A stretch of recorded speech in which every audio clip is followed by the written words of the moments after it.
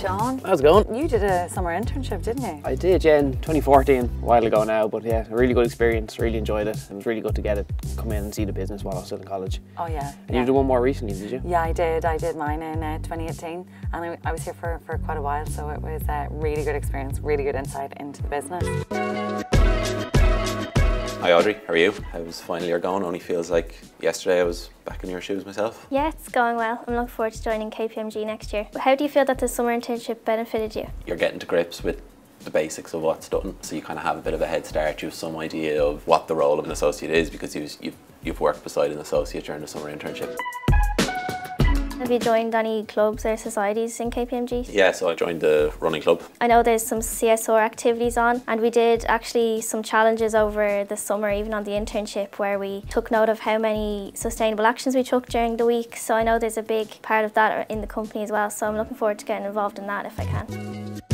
Over the summer it was great to finish at 3:30 on Fridays. Do you find a great work-life balance in KPMG? There's good balance, yeah. I think the Friday finishes are great. Like if you're going away somewhere at the weekend, you can zip off on a Friday and head off early, yeah. Yeah, nearly makes a long weekend out of it, which is very nice. Did you enjoy your time on your internship? I did, yeah. No, it was really good. Like during the summer, it gives you something to do. It gives you the insight into business, see how like a big business like this works, and just to come in and meet new people, the social side of it is brilliant. Yeah, and it is great to make friends, people that you're with every single day. Over the time, you kind of do make friends for life, which is brilliant. Yeah, most of the people that I was on placement with, I still talk to them, and they're still some of my closest friends.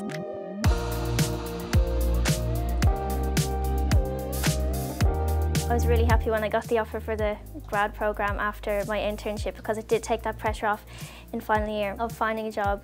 And at the same time, I was working with some people over the summer that I will be going back to KPMG with, so I have friends already. It's probably the same for you as well. 100%, and even from, say, college and stuff, you just end up working with people and making links. You might even know the person, but they could be a friend of someone you were friendly with in college, and it definitely makes it easier. Like everyone at every level is so friendly that it's kind of easy to settle in, which is lovely.